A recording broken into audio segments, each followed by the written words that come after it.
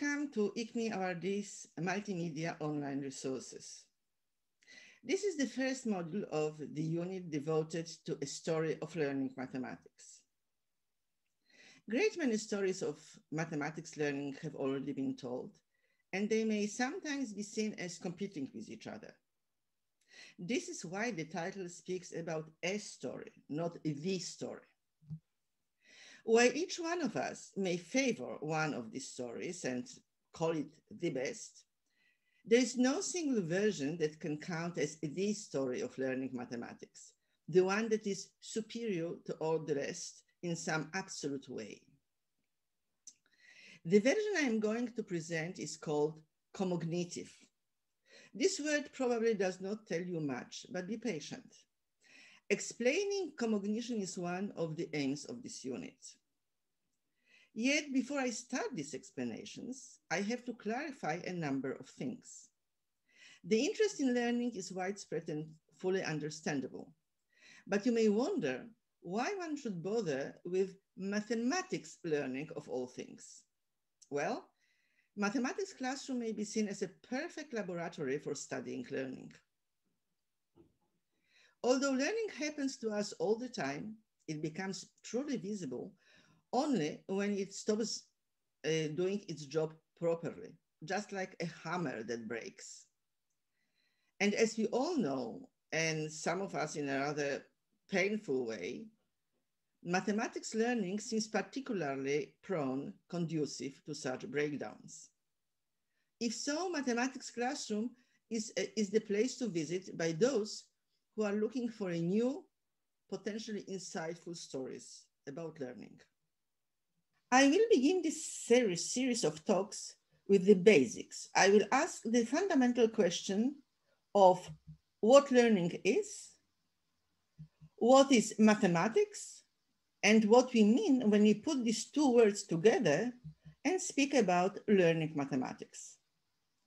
All this, however, will have to wait till the next episode. In this one, I wish to forestall the obvious question. Why should we spend our time trying to define things as basic and obvious as learning of mathematics? Indeed, all of us use these words and no one doubts their meaning. So why bother? After all, you could say about learning or mathematics what one mathematician said about his wife. I cannot define this creature, but I recognize it when I see it. More generally, why should we talk about how we talk about mathematics or learning? Isn't it a waste of time?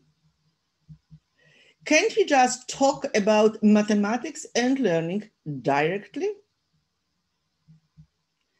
One obvious response to this query is that attending to how we talk is necessary to improve communication and to make our stories clearer, unambiguous, and thus more helpful. Even if you doubt the need for such clarity in everyday life, you cannot deny its great importance in stories told by researchers or teachers. But there is also a broader concern, and it is not just about how we say things, but also about what we can say to begin with. While changing the way you speak, you may be changing the story you tell about learning. And this will eventually change the things you do as a learner or as a teacher. I will now try to justify these claims. My first task now is to convince you about what I just said, that what you see depends on how you talk. For this, I will use an example. Meet two girls whom my colleague Irit Lavi and I approached to talk about numbers. The 4-year-old Ronnie, Irit's daughter, and Ronnie's 7-month older friend Einat. At the time our study began, we knew that the girls could already count properly.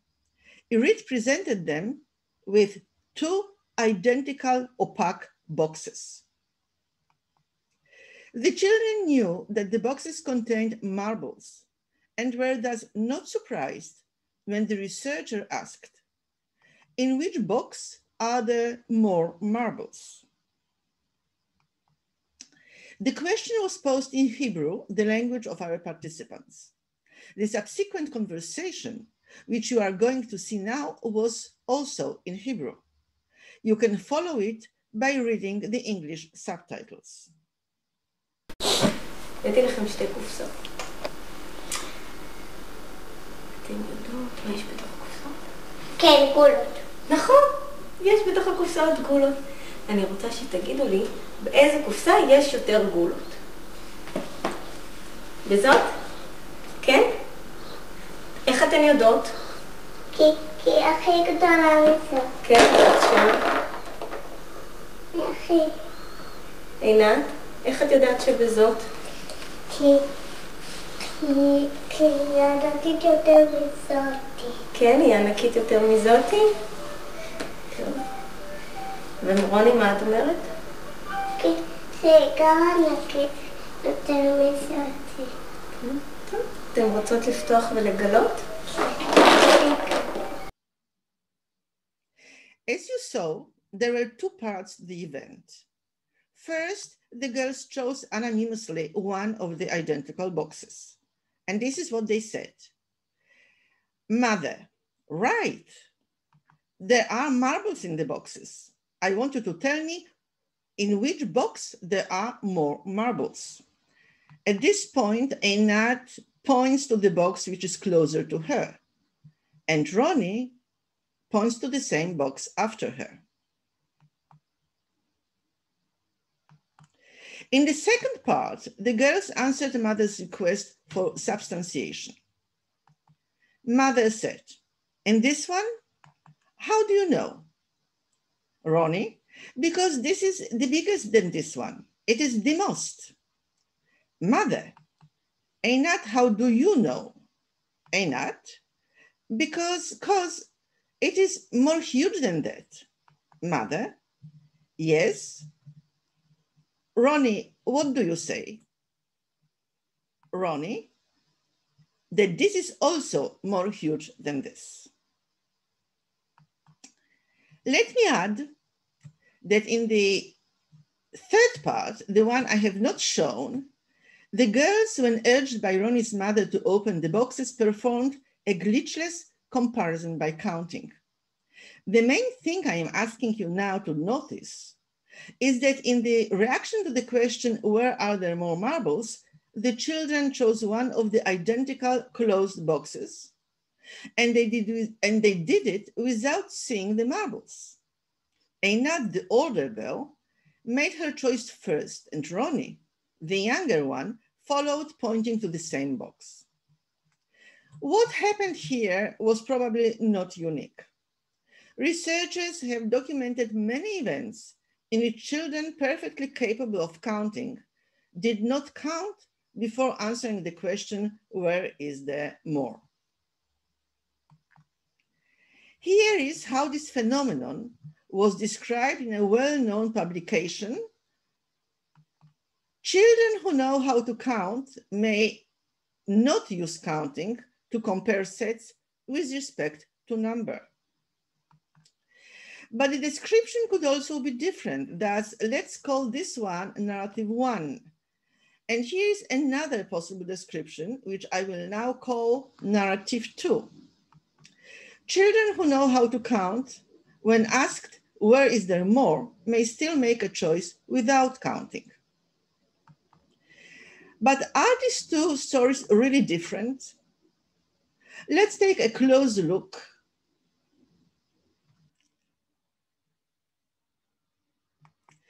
Well, they are certainly different in form. The wording is different.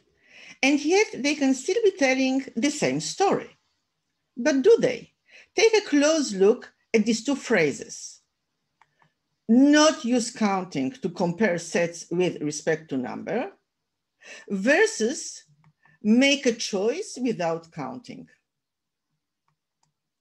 The first phrase, the one on the left, implies that the child tried to compare cardinalities.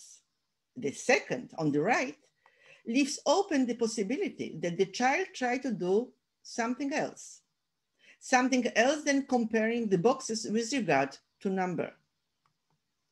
For instance, perhaps the girls were simply showing which box they considered as preferable. Indeed, young children are known to use the word more for many different things, and preferable is one of them. For them, preferable does not necessarily mean bigger. The child may prefer what she sees as nicer, more accessible, or just more attractive in the eyes of somebody else. Thus, how about this explanation? The older girl preferred the box that was closer to her, and the other girl then opted for the same box simply because she thought it was her friend's favorite. The bottom line of this story is that in both cases, the task that they performed was not one of numerical comparison. In sum, the authors of those two general narratives would have told two very different stories about Ronnie and Rinat. One of the stories would be this. The children failed in comparing two sets of marbles according to number, and the other one, this. The children made an agreed choice of a box. One would be the story of what the girls didn't do and where they failed, and the other of what they did do and where they succeeded.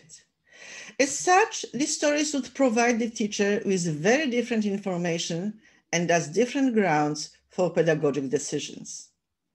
Unlike the first story, the second one would make her realize that the girls might have tried to perform a task different from the one she had in mind. From the second story, she would thus be likely to deduce that in her future teaching, she should try to transform children's interpretation of the question, where are there more? This would be quite a change from what is implied by the first story, namely, that it is just the mastery of a procedure that should be fostered. In sum, this example shows that differences in stories on learning lead to differences in teaching. So if you wondered why we should talk about talking about learning rather than tell stories about learning right away, here is the reason. The way you talk about learning has a major impact on how useful your narratives are going to be. Back to our initial question on the reasons for talking about learning, my answer now is that if we care for teaching, we simply have no choice. If I managed to convince you, you are now ready for the next task, answering the basic question of how to talk about learning, mathematics, and the two of them together so as to make the resulting stories as informative and useful as possible. The commognitive answer to this question, to be given in this unit, will begin in the next module with a close look at the concept of learning. See you there.